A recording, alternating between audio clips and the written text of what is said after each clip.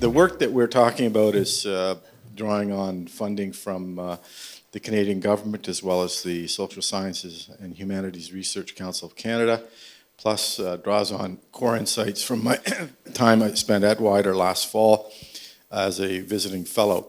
So we anecdotally observe that some states remain stuck in what we call a high state of fragility despite copious amounts of aid, failure to reform. There are questions of fungibility. In other words, aid finds its way into avenues for which it was not intended. There are questions of selectivity and over and underfunding of these fragile states. Despite all these concerns, we observe that there are a number of states that remain stuck in what we call a fragility trap. Typically, we think of the fragility trap as something where there are countries with poor policy environments, the failure to effectively use, absorb aid, if you will, or where conflict and poverty, or a combination of those two things, is endemic. But the same is true for the most extreme cases. I mean, we find that this is typical of many fragile states, but can we say the same of, say, the top 10? This is the question we're going to investigate. Unfortunately, there's no sort of single causal relationship between highly trapped states and those countries that are less trapped. In other words, we find that there are instances of high levels of violence in trapped states and situations where they are not trapped. So we come to the conclusion that conflict intensity is probably not a core driver of fragility. Although much of the policy domain, I think, associates high levels of conflict with extreme cases of fragility, we're going to argue that that is not the case. So we're going to look at some of the common features of fragility, walk you through some of the empirical results. My co-author on a lot of this work is an economist, also at the School of International Affairs, and then present some results from case studies in which we've tracked fragility over time. Time permitting, we'll look at some of the implications of the differences across cases. Now, there are some core studies that focus on fragility traps. There was a study by the World Bank which basically identified poor property rights, high levels of violence, I believe low economic growth as core factors associated with fragility. But those authors really don't come up with a formal causal explanation. They don't have a theory. They're just simply saying these are things we think that are relevant to high levels of fragility. Similar, Chauvet and Collier, in a very important study, found that over a lengthy period of time that fragile states typically, despite high levels of aid, simply don't adapt reforms that are asked of them. And again, though, they don't come up with a reason as to why that behavior exists. So part of our goal is to explain why states remain trapped. And moving on, drawing from that analysis, what way can we develop effective targeted policy interventions that will move these states out of fragility? Moving forward, some of our work will be conceptual, some of it is empirical, some of it is case study work. Our point is that we need to ground our fragility analysis in solid empirical research, but also come up with a conceptual framing that would allow us to compare cases, individual cases, and compare those individual cases with others over time. This gives us an opportunity to look at relative stages of fragility. In other words, to compare states that are stuck in fragility as well as those that have exited. What we have found is that the literature is telling us that there's a significant focus on fragile states, especially those that remain trapped, but by and large, the policies aren't having the intended effects. Why is that? Well, we came up with an empirical reference point, our own work, the Country Indicators for Foreign Policy Project, an open source database which has collected data for over, a project which has collected data for over 25 years now. We've tracked performance of states over time, and we categorize them according to those that have been stuck in fragility trap, those that rank highly in our index, those that have moved in and out of fragility. That is, they shift along the index from highly fragile to out of the top 40, and those that have successfully exited, those states that have been out of the top 40 most fragile states for the last 10 years. And in doing so, we're able to come up with a list that we feel comfortable making public, although there is some controversy here. Some of you may take issue with some of these cases for a variety of different reasons. This is driven largely by our own data work, so your results may vary according to the sources you draw on. But those states that have been remain in our top 10 for the last 20 years or so consist of the fragility trap countries: Afghanistan, Pakistan, Chad, Ethiopia, Sudan, South Sudan, Yemen, DRC, Somalia, Burundi, and Uganda. Those that have safely exited or stabilized consist of Algeria, Bangladesh, Benin, Cambodia, Guatemala, Malawi, Mozambique, and those that have moved in and out of fragility are the list that you can see there. Now, what we're going to do later on is focus on pairs of these cases in each category to explain why we think some states have exited and why others have not. But for now, we're just going to do some conceptual brush clearing. So what we did is we looked at those countries that rank in our most extreme cases of fragility, and that's the list that we produced. You can see over a period of that 1980 to 2014, that's the number of times they appeared in the top 20. So that's quite significant. And that's the time their fragility scores exceeded 6.5, which is, in our ranking system, and I don't have time to detail it, would be considered highly fragile. So you can see that Afghanistan outstrips all other countries in terms of extreme fragility. This despite the fact of the copious amount of aid that is received over the last 20 years. Burundi, likewise, also ranks highly, but has only scored 18 times in the top, in extreme cases of fragility, or with a score of 6.5 or higher. Now, countries that may stand out to you as not being, in your estimation, fragility might include, for example, Pakistan. What? Pakistan? It's a middle-income country. How can it possibly be considered fragile? Well, I'll get to that in a minute. Similarly, possibly Uganda, you might take issue with. Nevertheless, those are the results that we've produced. Now the question is, why do we think those countries are there? Well, we could look at any number of possible explanations, and this is all derived from the existing economics literature. Poverty trap, you're probably familiar with, the conflict trap, the capability trap, and the legitimacy trap. Let me just briefly explain each of these to you. Poverty trap, which has largely been debunked, suggests that the poor are simply not capable to accumulate and save enough money to invest and therefore remain trapped in poverty. Other factors including nutritional deficiencies, reduced wages, and so on, and continue to force the quality of life downward. While there is some reason to believe that some countries have experienced the poverty trap at a regional level, large sample data suggests that it's empirically not true. And the question is, does this logic apply to our trapped states, the ones that we just listed? Conflict trap essentially argues, and you've probably heard it because Paul Collier has spoken here many times, that those countries that fall into civil war are more likely to experience it in the future. Furthermore, those states that are caught up in regional conflict are likely to have their economies driven downward. The resource curse is often thought to be, anecdotally at least, empirically related to the conflict trap. In other words, if you're graced with a high level of resources, you're more likely to find yourselves engaged in conflict. Again, that's dependent on the region and so on. Capability trap is something we're less familiar with, as is the legitimacy trap.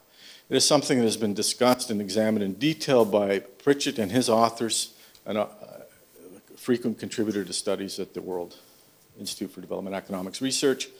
But here the reference points are isomorphic mimicry and premature load bearing, essentially that these states lack the ability to properly allocate resources to their populations.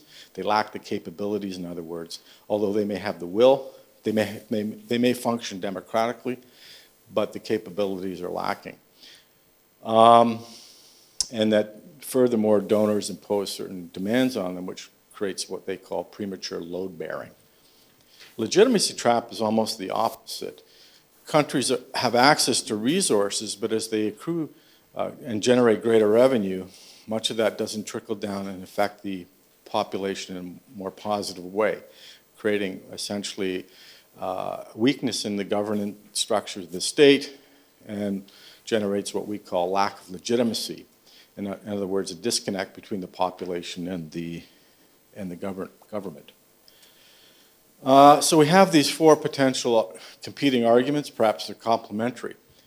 We've proxied these with our data set so that we have some nominal measure of each, so that arguably each of these should be correlating highly with the fragility trap. Our results, well, correlational here, are also produced through regression study, which you can find in our working paper that was produced for the World Institute, but also a book that was forthcoming. You'll find greater detail and analysis in it. Essentially what we find is that the poverty trap simply doesn't hold for the most extreme cases. Here we have a positive relationship. Now if you look anecdotally again at our list of most fragile states, we number amongst those a couple of middle-income fragile states, failed and fragile states, or MIFs, M-I-F-Fs. So that it stands to reason that Pakistan's going to drive that up. But in other words, as states become more fragile, at least those stuck into the bottom, poverty is not strongly associated with their characteristic of being trapped. Similarly, conflict for the subsample is weakly correlated, not as strongly correlated for all those that might be considered fragile. So we conclude on the basis of those two observations, at least, that probably the poverty trap doesn't resonate with the fragility trap all that strongly, nor does the conflict trap. There may be some mild relationship there, but it's not strong. Where we get into some interesting relationships is in government effectiveness and voice and accountability. Essentially measures of legitimacy, the ability of a government to effectively allocate resources, provide public goods, and in turn, in a reciprocal way, be supported by the people. I guess this is the belief system that our keynote was speaking of earlier. Although I don't think he parsed that out in great detail, I think this is the supportive belief system that is functional in many states and lacking in the most fragile states. And it is the legitimacy trap, I think, where we want to focus our attention for a couple of reasons. One is it's largely neglected and poorly understood, and it's difficult to do, to fix, because typically policy instruments are designed for either improving the economy or reducing conflict, for example. So I'm not going to belabor the results here. I've just sort of said them in a summary form. So what I'm going to do in the brief time that I have available to me is to move on to our case studies and see if we can tease out some of the more important implications of the differences between those that are trapped and those that have successfully exited. So for our type 1 or trapped states, we have Yemen and Pakistan. Type 2, in and out, we call them, those that are moving in and out of fragility. Mali and Laos, and type 3, Bangladesh and Mozambique. I'll simply, for purposes of simplicity, refer to graphs that capture baskets of indicators associated with authority, legitimacy, and capacity, which are proxies for the things I talked about earlier, the conflict trap, and so on. We'll look at main inflection points and try to determine why there have been shifts in and out of fragility for some countries, while there hasn't been the same for others. So in looking at the common elements, we find that all 6 cases that I just identified have experienced conflict at some point in their 35-year window. Of course, a couple of those have been extreme war, while others have not. All have struggled with democracy. Some are nominal democracies. Some are hybrid states, some are quasi-functional backsliding democracies. Nevertheless, there's some evidence of democracy in at least 3 of the 6. Now, most importantly, all 6 have experienced growth at some point in their 35-year history. In fact, Mali was an aid darling. Pakistan, tremendous growth. Yet we still classify it as a trapped state. Why? Well, let's look at Pakistan's fragility ranking and relative to other countries. We see, if you take as that baseline average, that Pakistan has moved in and out of the top 20 over that time period. It spent, by our estimation, more time below the line than above, putting it in trapped status category. Now, it is moving up, and who knows what the current government will achieve, but our suggestion is that it has remained trapped for a sufficiently long time that we can conclude that it has serious structural issues. Our trend line with the upward line suggesting increasing levels of fragility and associated with our subset categories authority, legitimacy, and capacity also indicate that Pakistan has struggled. Yemen, as you know, has gone through sporadic cataclysmic upheavals, notwithstanding the most recent case, which we don't cover in this data, but there has been a general upward shift in its fragility scores over time, and by and large, it's spent more time below the line, making it extremely fragile than above. Why? Well, what we found is three things: lethal and vicious feedback loops, in which the shoring up of authority structures, in other words, the clamping down on civil and political rights, which simply leads to more uprising rebellion, which in turn leads to more clamping down. So in other words, instead of an opening up of society, we get a closing down. Elite bargaining, essentially elites conspire to seek out rents either from the aid community or from a variety of different other sources, including military and development assistance. Yemen, lack of control over ungoverned spaces and very weak patron-client relationships, and ultimately a minimal commitment to reform, an inability to effectively implement reform because the elites are constrained by and non-autonomous actors who are held back by the constituents they represent. I don't mean the the electoral population, but rather the people to which they are beholden. Moving on to Mali, because I don't have a lot of time, and you can access this data through our working paper, as I said earlier. You can see Mali has moved in and out of the fragility line, putting it in what we call in and out status. And its upward trend suggests increasing levels of fragility over time. Oops, and I just lost my slides. And there's Laos. Similar kind of problem, but not quite as severe. With legitimacy scores being increasing significantly in the last 5 years or so. So what makes these countries moving, what is suggestive of these countries moving in and out of their high levels of fragility? Well, they, more than any other country in our study, they emulate forms of democratization, reform without actually implementing that reform. Mali probably more than any other country in our case study. A country that has claimed to implement aid reform and democratization but has failed to do so. In combination with an inability to control undergoverned spaces, and I nuance this a bit more in our paper, I know it's problematic. There's ultimately a loss of control over territory and loss of revenue associated with that.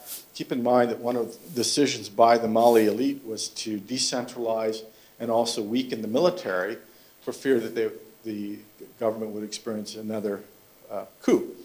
Well, the net result of that was a fairly weak state apparatus, opening up the opportunity for incursion of Tuareg rebels in the north. But long before that was a weakening of the state structure in the northern hinterlands. Laos, in similar ways, is weak, but its rent-seeking elites largely benefit from the growth of its neighbors, Vietnam and China and so on. And so there has been some shift of this country outwards, out of fragility, and if there's good news here, it is probably that Laos will be dragged along with its regional neighbors out of fragility, whereas Mali is probably likely to fall back into it. Now we come to our success stories, and perhaps success should be in quotations because there's a great deal of debate as to whether we've captured these states effectively, and one of our speakers may take issue with the way we've characterized Mozambique. Nevertheless, we do consider these countries to have successfully exited fragility. You can see that Bangladesh in particular has moved clearly out of that top 40 ranking significantly, and it only really falls back into it when there's an election and there's some contestation and high levels of violence between the elected elites. And its trends, not nearly as promising. Here you can see downward trends during post-election period. But by and large, not stellar news, but certainly good news in that this country now has a GDP per capita greater than Pakistan, its neighbor, which if you think where this country was, in fact, both of these countries locked in civil war. just prior to the onset of our 45-year period. And you can't imagine two less likely candidates to find their way out of fragility than Mozambique and Bangladesh. Mozambique's story not nearly as good, and indeed you can see that downward dip in the last 5 years towards increasing levels of fragility. But where it has probably done better is in terms of legitimacy with the opening up of the political process, but capacity continues to struggle with capacity of reference point for economic development. So why have these countries succeeded well, whereas the others have not? There has been commitment to reform amongst the leaders. Essentially, we get a process in Bangladesh of successful civilianization, keeping in mind that for all intents and purposes, bureaucratic authoritarian state, much like Pakistan itself. But there has been an opening up of the political process. What's most important in Bangladesh's case, in my estimation, is that there's been greater inclusion of participants in the political process. And despite what our keynote said today, forms of what we would call virtuous corruption, in which money has certainly been spent unwisely, perhaps through bribes and so on, but that money finds its way back into the economy. So as long as there isn't capital flight, that money is contributing to this country's growth, or so the story goes. In addition to that commitment to reform, and certainly we saw it in Mozambique's case, post-peace process, opening up massive transformation in political orientation. There has been complementarity and substitution in the civil society organizations in the case of Bangladesh, filling in gaps where government appears to tread or is incapable of engaging, particularly with respect to poverty reduction. Are these countries resilient? That's our question here. There are constraints in both cases. Surely patron-client relationships are holding back Bangladesh from becoming a fully democratic society. Corruption is also remains a huge issue there. Human capital, I think, is the key driver for this country. If you want to call it a belief system, certainly there seems to be a commitment in this country that this is a country that can succeed and appears to have been supported in doing so by the international community. Mozambique, probably a less positive ending, given that there are emerging north-south divides and increasing loss of accountability, which are weakening the overall economic aims this country's made. So what do we take from this? Traps occur when a state fails to establish strong legitimacy, even in the face of improved capacity. You can have a strong economy, if your government isn't legitimate in the eyes of the people, it will suffer. And we've seen that in the most extreme cases of Pakistan and Yemen. So legitimacy for us holds the key. The risk non-trap states face is a closure of the political system, even when economic growth is achieved. So you have to have that balance between economic growth and strong political structures, which are open and accountable and representative. I know it sounds perhaps easy to say, but that relationship between state and society is absolutely essential to creating resilience. More specifically, and with respect to isomorphic mimicry, you need to look closely at how local elites interact with national elites. Are they on the same page? Is rent-seeking working to subvert the activities of the national state apparatus at the local level? Well, this remains important for Mali, where we see a lot of localized rent-seeking in the development community, which is not embedded in the larger state apparatus. I'm going to wrap it up here with implications for policy. Why reforms don't work in trap states. Leaders can simply perpetuate their gains if they're able to survive with a small support base. They tie their own benefits to the welfare benefits of those who benefit from their particular policies. Even if the state lacks the overwhelming ability to effect change, the elites will not effect change if they don't have the economy to do so. They're beholden to particular sectors of society. This is crucial to understanding Pakistan's stagnation. And I'm skeptical that the current leader can actually implement reform because I think he's too caught up in the machinations of elite interests. The elites, in this case, are largely those who are unaccountable. They're not elected. And without being held accountable to account, they have little to lose in effecting change that benefits them and not the larger population. So what do we do with all this? We need to look at the clear disconnect between the desire for reform and the allocation of aid. In particular, the implication is that aid needs to focus more on legitimate governance, whether it's indigenous or otherwise, and see whether or not elites are actually acting in the interests of the local population. Indigenous systems of governance, in other words, are absolutely crucial. We need to look at the output side as well. Ultimately, is aid having an effect that it's intended? Is service delivery improving? Because ultimately, service delivery will be a key component in determining whether or not the state is acting in the legitimate interests of the population. We can parse that in a number of different ways. And then finally, talk to the population through surveys to find out how they feel about the governance structures in place. Do they feel that they're being treated unfairly? Is there an inequitable distribution of resources? You may get different viewpoints depending on the country you're examining. One would hazard a guess that a more positive, upbeat perception would exist in Bangladesh as opposed to Mali. So I'll end there.